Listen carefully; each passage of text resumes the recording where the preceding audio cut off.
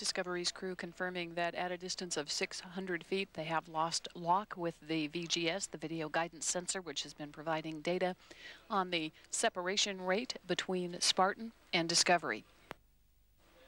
The Spartan spacecraft is now in a position referred to at top of guides. That is that it is immediately over its support structure in the payload bay. The next step will be for Steve Robinson to lower it down fully into that support structure. And at that time, a series of latches will be commanded to close.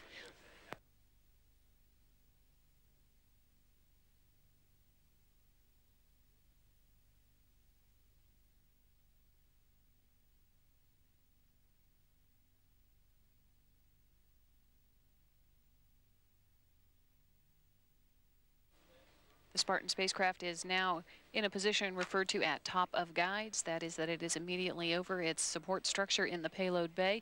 The next step will be for Steve Robinson to lower it down fully into that support structure. And at that time, a series of latches will be commanded.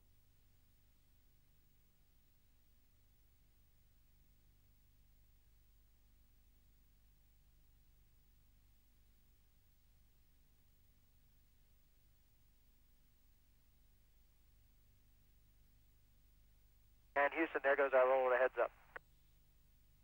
We're watching.